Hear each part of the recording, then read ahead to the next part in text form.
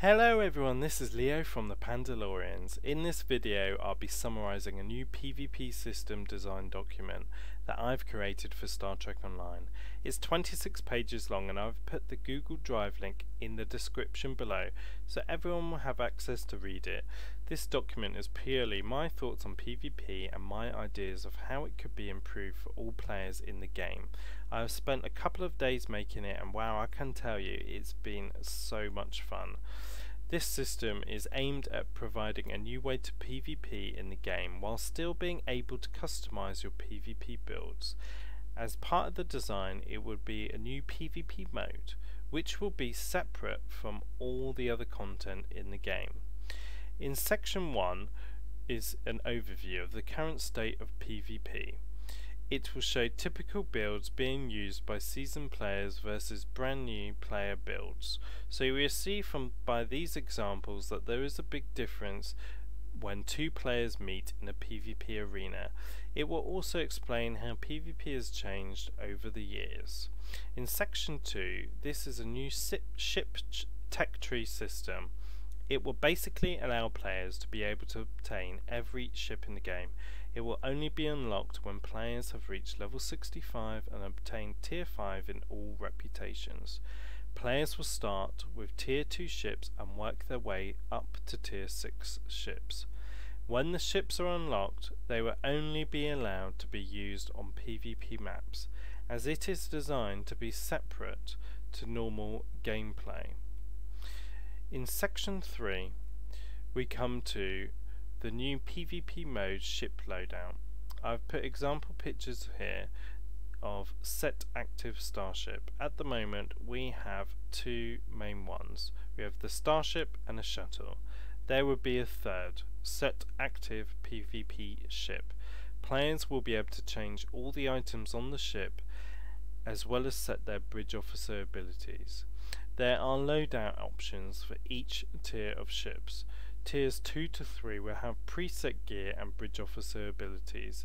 Tier 4 has preset gear, but players will be able to customize their bridge officer abilities. Tier 5, players can customize their gear and bridge officer abilities. Then at Tier 6, players can customize the whole ship and start adding starship traits. Also note that from Tier 2, players will need to have already set their reputation traits, duty officer and personal traits. These will all be purchased in the standard way, so players will need to have these pre-equipped. Now section 4, balancing. Now of course if there was a brand new system being built, I would expect these pages to be 4 to 5 times longer. I put a few ideas down based on the new system and how it would work.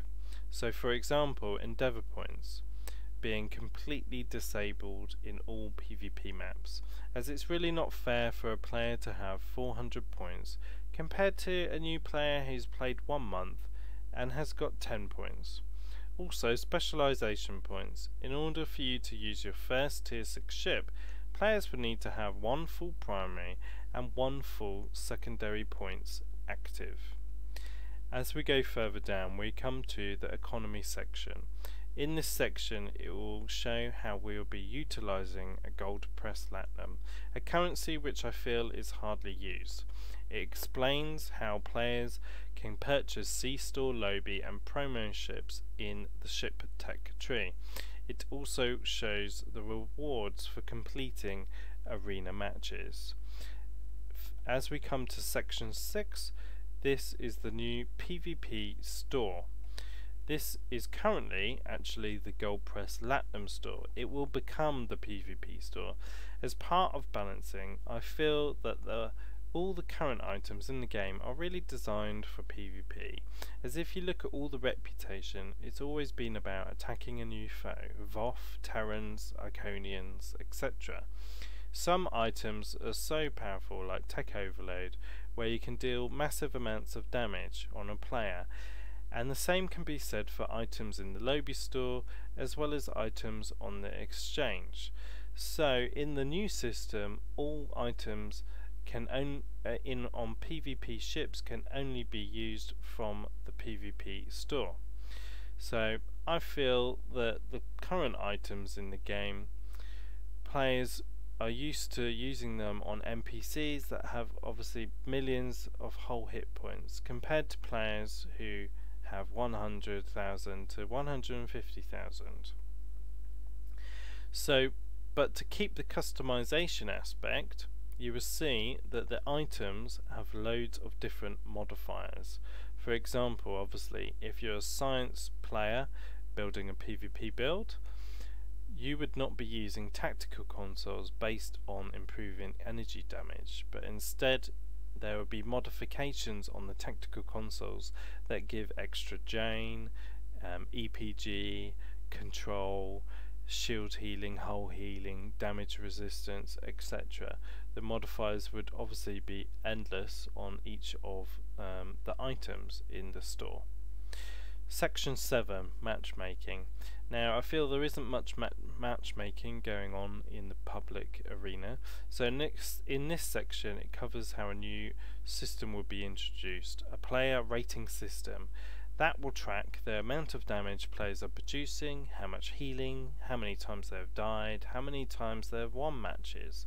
It will also be an online system, so players will be able to see their names on a website and be able to track their own personal progress, as well as see leaderboards. Section 8 covers new maps. I think the current maps in the game are quite old, so if a new system was introduced, a new design can go with them. I also think maybe running special events, like for example Fleet v Fleet tournaments, possibly every quarter, every 3 months, where players would have a chance to win, say, X amount of Zen to be given out to a team of winners. I think this would help encourage armadas and fleet leaders to get together to plan, team builds. So it would be obviously a great accomplishment if you're an armada leader or a fleet leader by seeing your name on the top 10 of a leaderboard. Karat and Otha, I think the maps should be more of a war zone. At the moment, players can enter the map and have the chance to change all their abilities and traits and all the items on the ship. I think this should remain the same, and players should be able to bring their normal PvE ship. So instead of the new PvP set active ship, they'll bring their PvE ship. But I think the maps need to become a lot harder. I think the Borg need a huge buff to make them far more formidable. And I think to spice it up a bit, maybe add 8472 bioships. They could swarm in whenever a player completes an objective and then start attacking players and Borg alike. And I think a similar concept could be also incorporated onto the Otha map. Now section 9, this is a new feature, a new ground tech tree. It's based on the missions Quark Lucky 7 and Renegade's Regret. These were fantastic missions and some of my favourite ones that were introduced. On the tech tree you'll see that there are 5 ranks for each species available, and more species can be added over time as well on further expansions. Players will start with Federation, KDF, Romulan and Dominion. They will start at rank 1 and go up to rank 5. Now currently in game there are obviously so many kit modules and players can literally kill people in less than a second. So in this design, when players start at rank 1, they will have 1 ability, and they will have 5 abilities once they're at the rank 5, the top rank. Now these abilities will all be preset based on the species that they are playing. Now I hope you've enjoyed this video, and if you have a chance please read over the whole document, and if you like it then give a thumbs up. I hope that this might give the developers a base of ideas that maybe, who knows, they can work from, and we can all have a better PvP experience in game. Thank you.